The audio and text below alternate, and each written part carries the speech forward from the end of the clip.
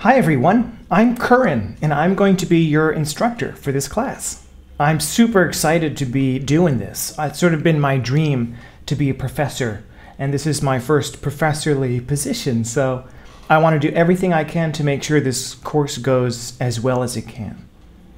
I'll start by introducing myself, then I'll go over the syllabus, and then I'll go over the assignments for this week. I spent my teenage years in Paxton, Massachusetts, just north of Worcester, where WPI is. Then I spent 9 years getting my PhD at University of Massachusetts, Lowell. During that time, I did a bunch of data visualization work. I worked in a couple different research labs, and I spent a year in Germany. After graduating, I spent a year working at a startup company called Alpine Data Labs in San Francisco. And during that time is when I really started to create things using D3. What you see here is blocks.org/Curran, where I've put some of my D3 code examples. After working in San Francisco for a year, I got married, and then I moved to India, where I live now with my wife and daughter. And I've been working remotely for about a year and a half now, doing data visualization consulting work for different clients, and that's been going really well. Some of my most recent work has been done for the United Nations Refugee Agency, like this stream graph here that shows persons of concern by origin. So these places are where people are coming from, and on the x-axis we see there's time. This is a stream graph visualization. Now I'd like to go over the syllabus. The syllabus is posted here as the main page of the Canvas site. This is our required textbook, which is a really awesome book. Tamara Munzner, oh man, she's been in the field for many years, and she's got some really deep insights here into visualization, and she's laid it out so nicely in this book. So it's essential that you get this book. In terms of the reference material, we're going to be using d3.js a lot in this class. So anything you can do to augment your abilities on the technical side with D3 is a good thing. This one's really good. Interactive Data Visualization for the Web by Scott Murray. This just came out. This is a great intro to D3.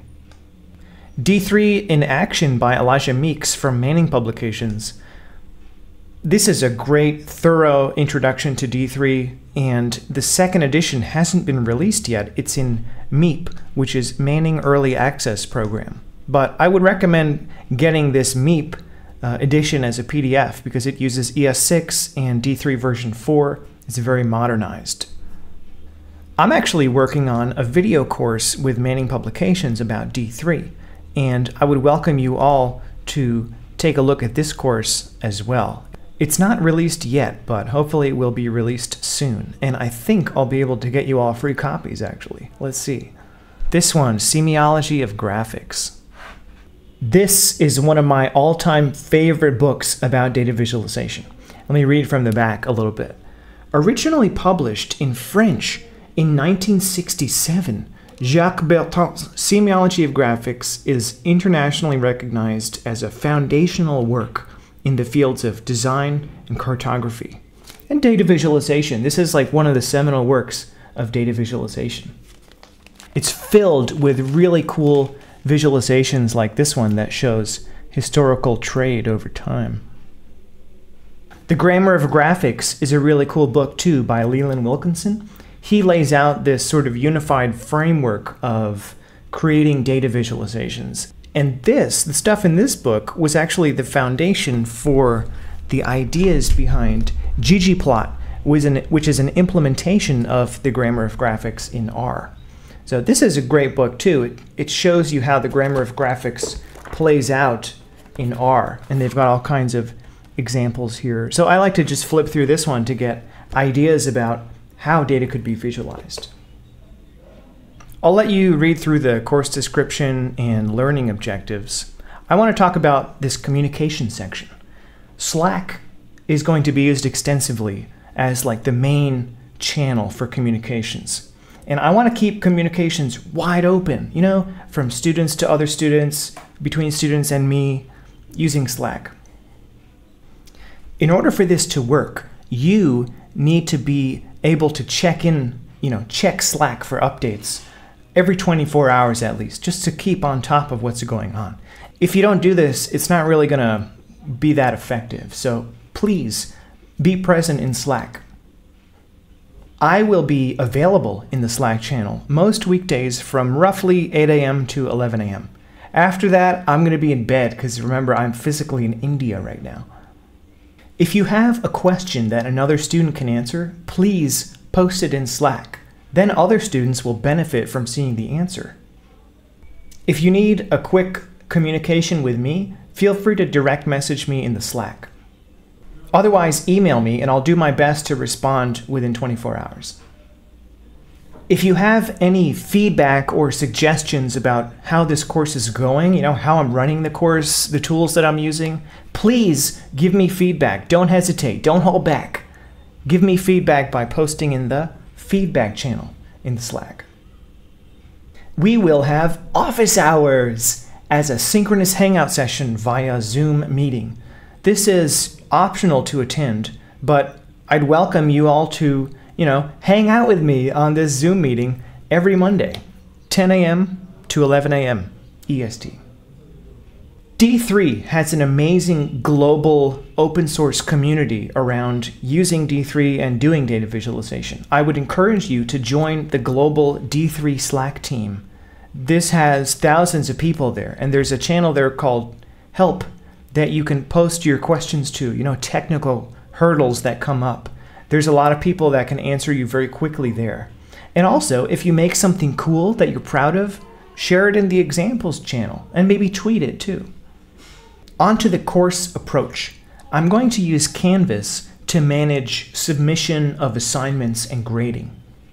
This is my first time using it, so if anything comes through to you as odd or confusing, please just post in the feedback channel in Slack so I can address it quickly.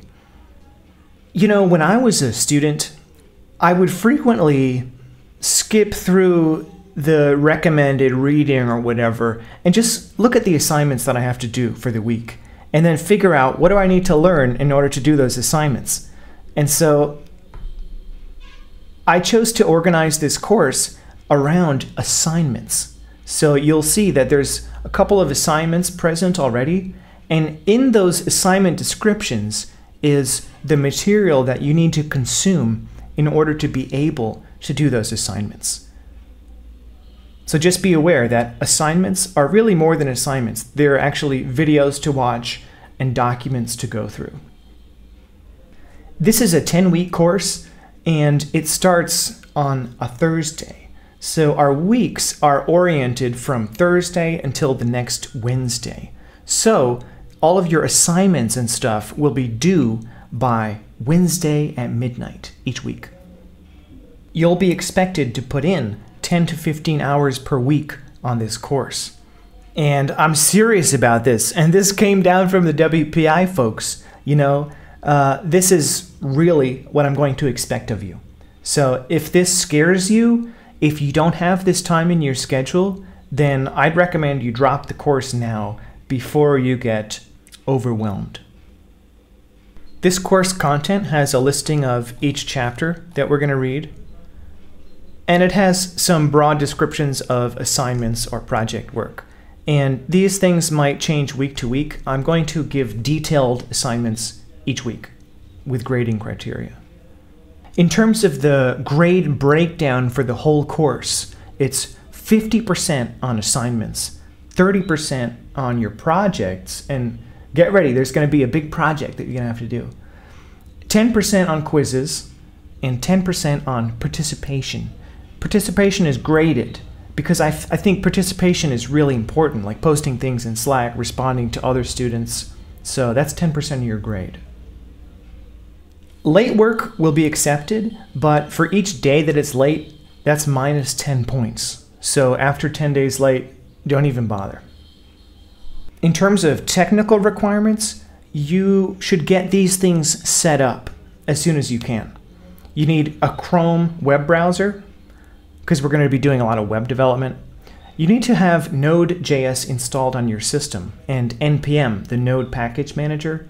This is not so much for server-side development, but we're going to use some development tools like a local HTTP server using Node.js.